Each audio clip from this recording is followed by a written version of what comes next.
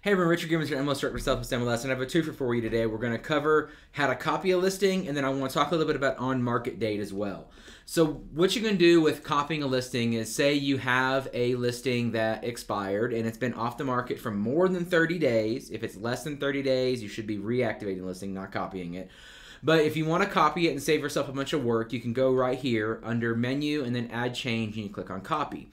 And all you got to do there is just enter the MLS number of the listing that you want to copy. Now, keep in mind, of course, it can only be your own listings.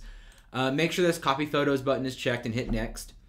You're going to choose the property type you want to copy it into. So in this case, we're just going to leave it as residential and click Next.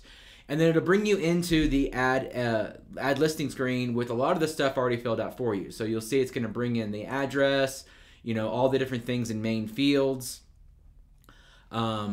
And then all of your check boxes that were checked as well. So it's going to bring all that over for you. It's even going to bring in the photos for you. So save yourself a whole bunch of time there if you're reusing a previous listing.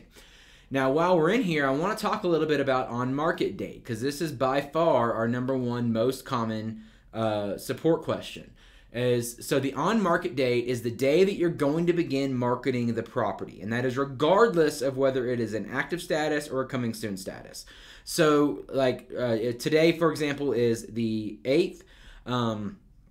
If I put the on-market date as the 10th, it is not visible to anybody in the MLS until the 10th, and that's regardless of status. So you'll notice here, if you click on coming soon right here under status and change it, that coming soon end date becomes available. And this is where people get it confused.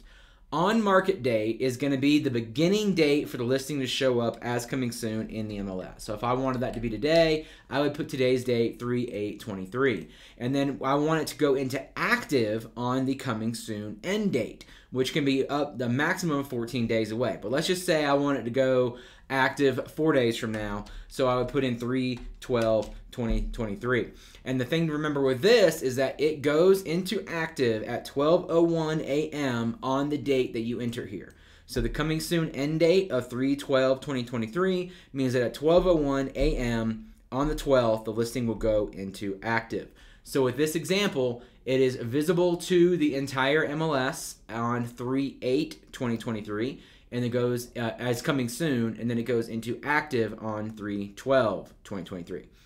We do have all the verbiage here on there, so if you're ever confused, just kind of slow down, take a second and read that. And then, of course, if you have any questions, we always have our support at SWMLS down here at the bottom, or 505-843-8833. We'll be happy to help. Thanks, and have a great day.